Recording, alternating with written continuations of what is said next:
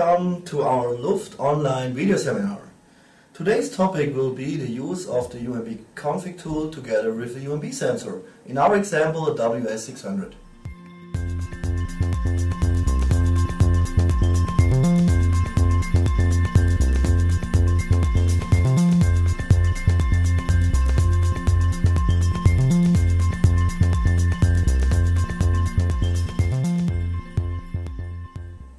First of all, I want to show you the hardware which you need to use the UMB Config Tool. In our example, we have, of course, a power supply.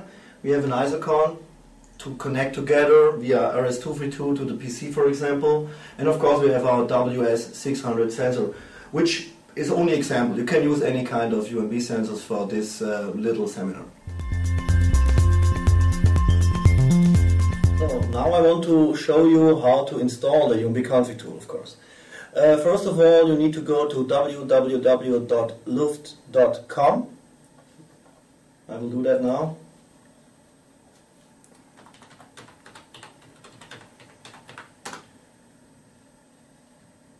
And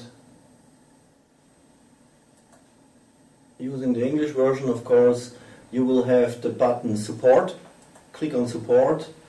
Then you have the button Downloads on the left side. Then you click on Software, and then you have the possibility to choose UMB technology. And in the second row you will have Software UMB Config Tool, and you can download it. Of course, you can install it.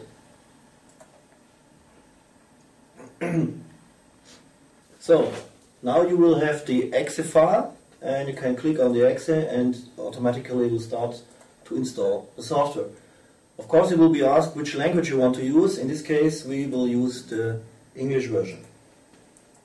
We'll install it. Only go to Next, Next. Everything will be done automatically, and then go to Finish button. And then the software is installed on your PC.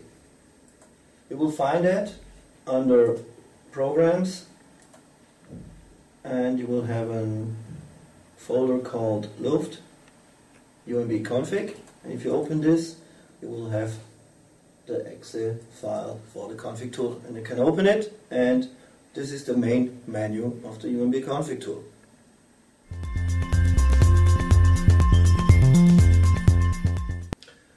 After installing the UMB Config Tool, of course, the first step we need to do is to check the communication, and we will do that with the Edit button, and then you have the connection settings here. Now you can choose the right COM port which you use to communicate with the UMB sensor. Normally, in our case, it's COM1, so you can choose COM1 and say, OK, that's it. You have a second possibility. You also can communicate via Ethernet. So that means if you want to do that, you have to say use TCP/IP. Alright? After using TCP/IP, you can also set, or let's say configure the IP address and the port which you need to use to communicate with the UMB sensor. So, that's it. Connection settings, use the right COM port, and that's it.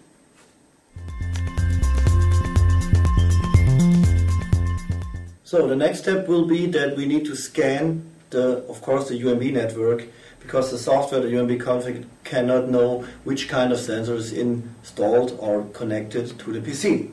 So I will show you how to do that. So we have the first button here, Edit, and then go to Sensors, and that's the main menu. And now we have two ways to scan the network. The first way is an easy way to, the only thing you need to do is to strike the auto scan button here. Okay, auto scan. And then he, of course, wants to know the COM port, which is COM1 in our case, and then we'll start to scan the network. And you will see the bar with the process. And we will wait until 100%, and after that normally the WS sensor should be in the list, so we will see that. So here in the selected sensor list you have the WS sensor now, and everything is okay. So I want to show you the second way, which is the manual way how to do that. You can do that also manually, and we will delete the sensor first.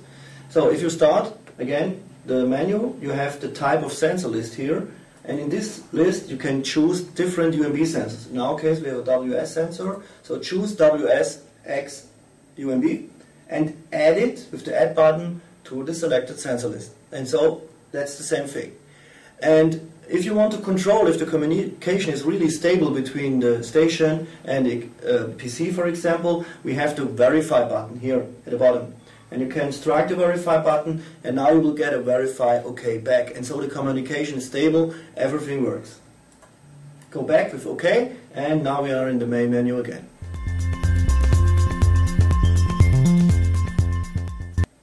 So, now we want to configure the sensor.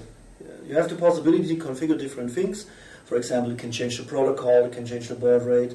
Of course, you can also change the time for average, min, max calculation. So I will show you how to go into the configuration menu. First, mark the sensor in the selected sensor list. Then you have a button called Configure, and strike the button, and now you're in the configuration menu.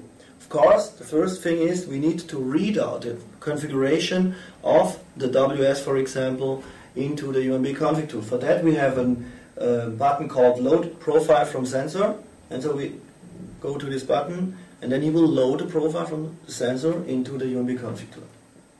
Now we have three different buttons above. We have Main, Info and WSX UMB. The Info button is important to know something about a serial number, article numbers, but I think the most important thing here is that you will see the actual firmware which is installed. It's called revision software. And here you will get the information which actual firmware is installed on the WS. And now we're going to the real configuration menu, which is called WSX UMB. And here you have different parts. The first part is the general properties, which are the same for all UMB sensors. And there you can change the ID of the sensor, and of course you can also edit a description or something like that. The second part is the communication properties. Here you can change the line speed. You have different possibilities to change. The standard line speed is 90,200. Then, of course, you can also change the protocol. The standard protocol is UMB binary, but you can also change to Modbus, SDI12 or UMB ASCII, for example.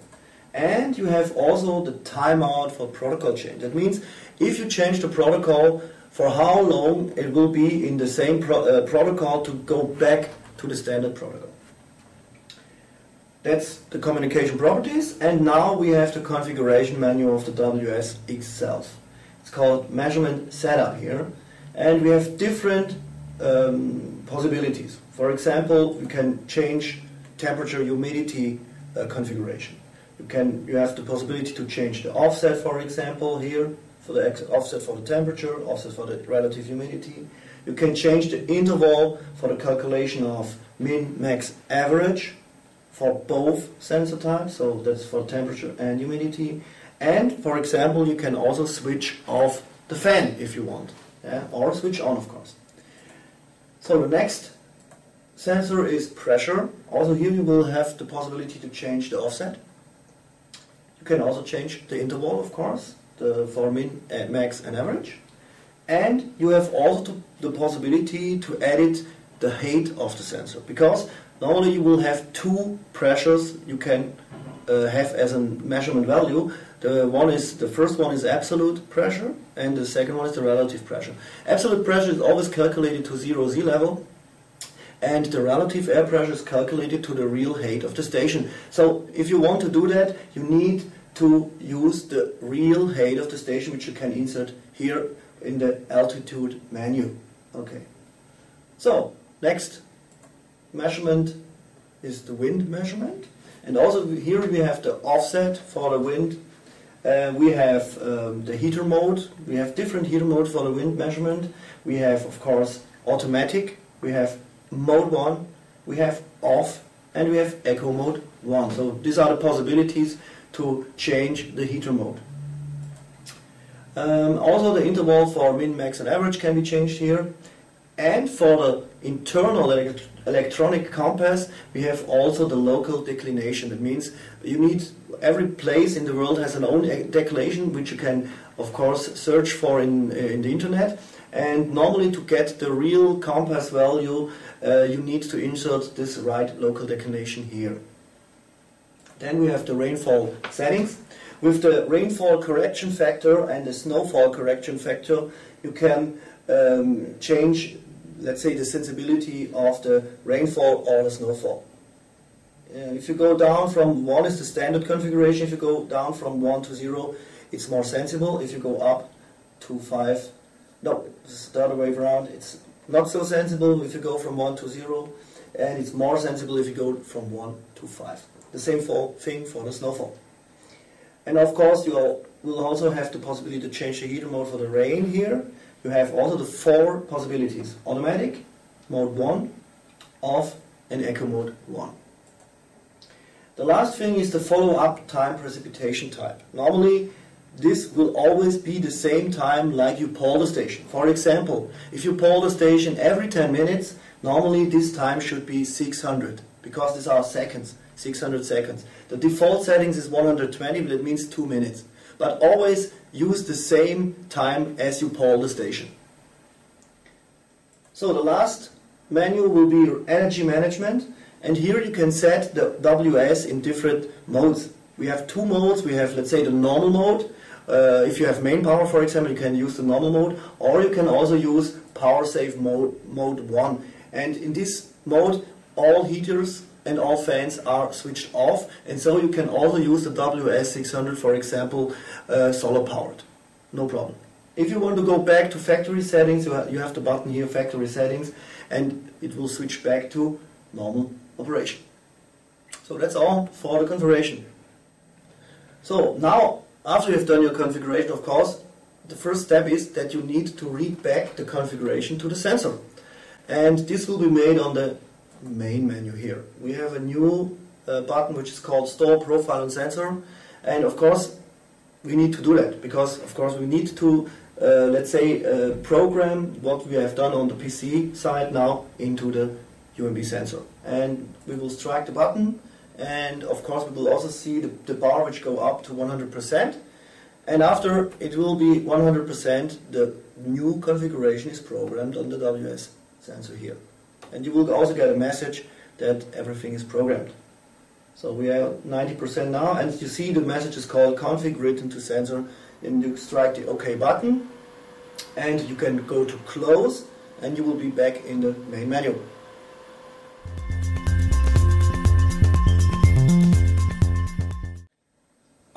After the configuration, of course, the next step will be that we want to see some measurement values, right? And for that reason, we need to activate the channels we want to see.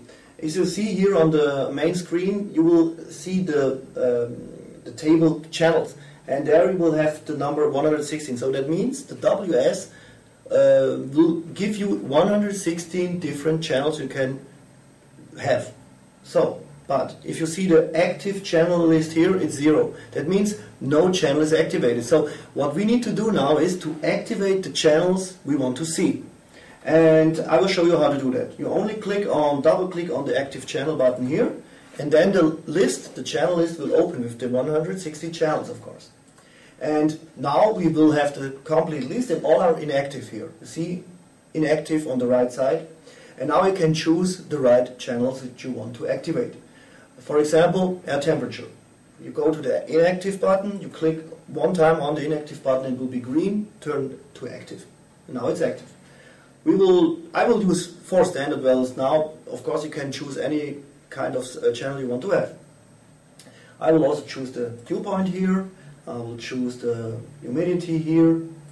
And for example, also the air pressure here. So after you have done your configuration of the channels, you go to OK, and you see now we have 4 active channels.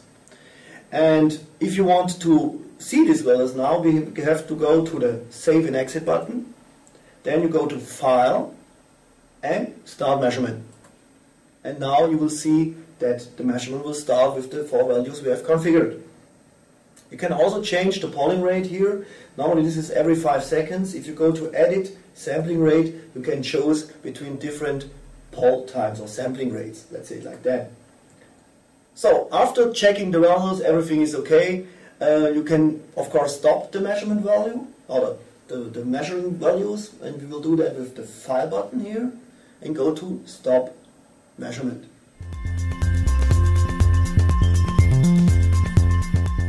We have also the possibility to store the complete measurement setup here. That means, for example, if you are on the station side and maybe you will return after 2 weeks, you don't need to do the complete things again. That means you don't need to do the configuration and everything, because you can store the measurement setup. And I will show you how to do that. Go to Save and Exit, go to File, and then you will have a button called Store Measurement Setup. And if you go to this button, you can insert a name for the station, for example Lufft test 1, and then you say store, file saved, you say OK. Now you close this complete UMB Config Tool, for example, and you will be back after 2 weeks. So you can start again the Config Tool, go to File directly and say Load Measurement Setup. Then you load it, you have to choose the right station, for example Lufft test 1, and say open it. Now the station is open, and if you go to Edit Sensors, you will see that all the configuration are still there, so you don't need to do that again. So you can directly go to the Start Measurement button and start the measurement again.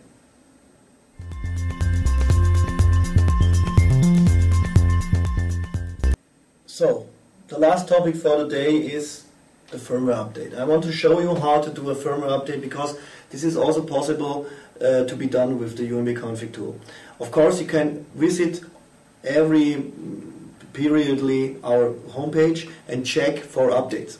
If you have an update there, you can download the update file, and you can of course update this file with the UMB Config Tool.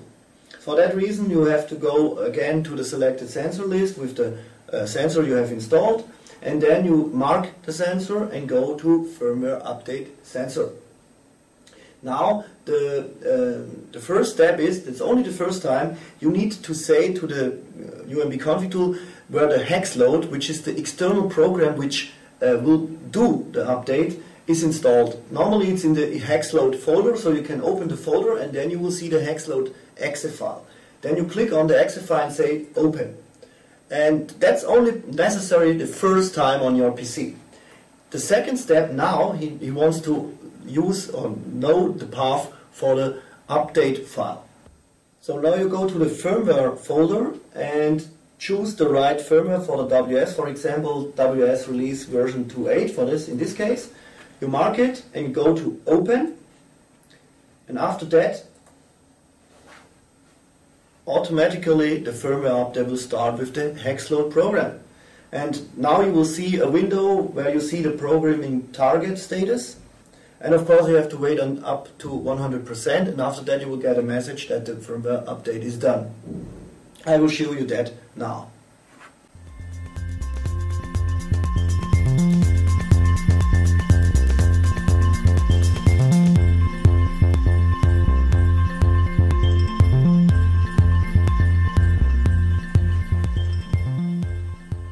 So now we have reached 100% in a second, and the next step is CRC status test, and after that you will get the message firmware update succeeded. And now the firmware update is done, so you can go or click on OK, and you will be back in the main menu.